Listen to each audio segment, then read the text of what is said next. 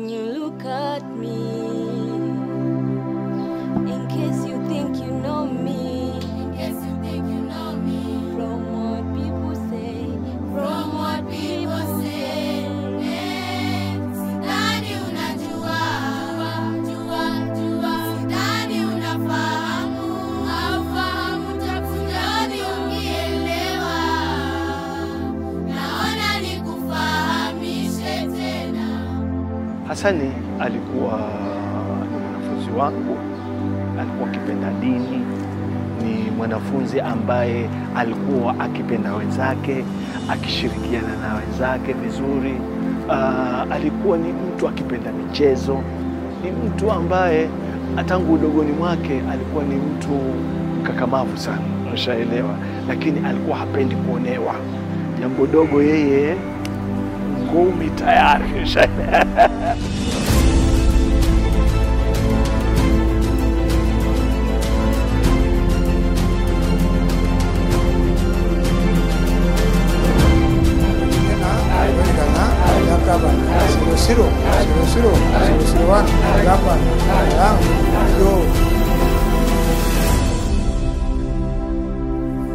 Mimi nilikuwa kongweni. Then thereafter, wazazi wangu wakaanza kutafuta tutaenda nasari gani, tukaanza zile za mtani zile za jamaa utengeza. Unajua kule mitani kwetu kuna vinasari vile vya ajabu ajabu. Alafu ikawa kuna madrasa na nasari pamoja. And then when we made a bit of progress in life, tukatoka hapo tukaenda Sweet Ononoka, then thereafter Mbaraki Nasari. Aliwahi kuchaguliwa kiongozi wa kugawanya maziwa, kwa sababu yeye mwenyewe za maziwa Nyayo. Yeye mwenyewe za kuwa sinwe, lakini lazima atachukua maziwa, atafute wale mabesti wake, awape, ushaelewa. Na zingine hata akiona maskini watoto wale wa yule shule ya jirani ya Central hawajapata maziwa, yuko tayari achukue haya tomboe pia awapelekee. Alikuwa ni mtu alikuwa na huruma sana. And you know, God has an angel working for me, for his soldier that is standing in front of you today. An angel by the name of Governor Hassan Ali Joho. Bismillah, what can we do? Governor, I have this condition, scleroderma. It's for 13 years now. And when I first got it, they said there is no cure for it. But my parents did up and down for 13 years for me, looking for treatment, but nothing. I've tried everything. Recently, online I read about stem cell treatment, so I started doing research on it. And Alhamdulillah, there has been so much change with stem cell. According to the doctors, it is the only hope for autoimmune disorders. So we're going to make this happen. So we will just have to get it done. So we'll do all the arrangements and then leave as soon as possible.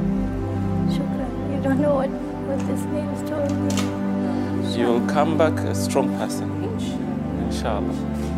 Okay. Don't. You can't cry. You can't. Please don't. Even me, I feel like crying, but I won't do it. So please don't cry. Yeah, of course.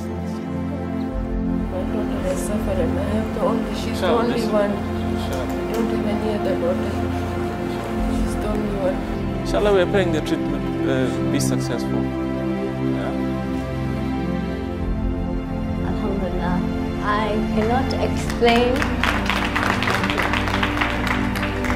cannot explain the joy, the gratitude I have.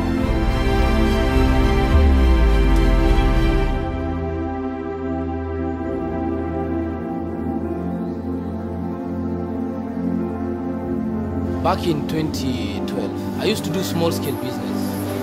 I used to sell memory cards around the shop. I was a hawker by then. I didn't have a shop. But after I was invited for a business contest, it was open for everybody. Haikujalisha kama ulikuwa Mkristo, Muislamu, kabila gani. But it was for all Mombasa youths. Luckily, I won the contest. As a winner, I received a check for for 100,000. So I just want to thank Ali Hassan Joho, the current governor of Mombasa County. Na nimwambie aligusa roho yangu in a different way. Bila kujua pengine under me right now, biashara ambayo nafanya sasa hivi nimeajiri watu 6. Of which the 6 people pia kuna watu ambao wanawategemea. Na usiambiwe kwamba kwa sababu ulikosa awali na sasa unaweza pata usonge mbele. Hayo ni maneno ya kupoteza na kukupotoza na kukosesha mipango kujipeleka mbele kimaisha. Mimi nataka uamini katika roho yako. Sasa ile utapata nafasi hata kama ni uchache. Songa mbele my brother kimaisha. Songa mbele my sister kimaisha. Usikubali kuvutwa nyuma. I used to live a very horrible life. A life that no one can like the life. Here at Wema Center, we work with street children. Children who've been rescued from the streets and are in need of basic support. Basic support, I mean, they need of education, they need of healthcare, they need of food, they need of shelter. I'm a Wema beneficiary.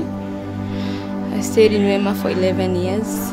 Joho has been really what I'll describe a true friend indeed, because ever since he came to know about the Wema project, he's always been with us in our journey of supporting children. After Wema iliingia kwa maisha yangu, ilinifundisha kusoma, imenifundisha vile nafaa kujiweka kama msichana, vile nafaa kujikimu kimaisha.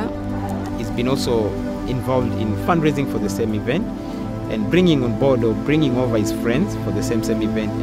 Ni mara yangu ya pili kupokea cheki kutoka kwa Mheshimiwa Joho. Kwa hivyo nashukuru sana kwa sababu hata huyo mtoto wangu ambaye ni mjukuu ananililia sana, nyanya, mimi nataka kusoma. Nashukuru sana pakubwa. Na Mheshimiwa Joho naye tuamwombea Mungu aingawa wakati zijazo tuweze kuwa na rais kama yeye hapa kwetu Kenya, tufaidike zaidi. Please do your soul searching, do your reflection, do whatever you have to do and find it in yourself that at whatever level each one of us have the ability to do something. The only thing that we need to do going forward is to be able to be responsive. I am sure each one of us has some sort of an ability. Please find it in yourself and use it. Come out of your comfort zone, come out of your cocoons, and to be able to contribute positively to the well-being of our society.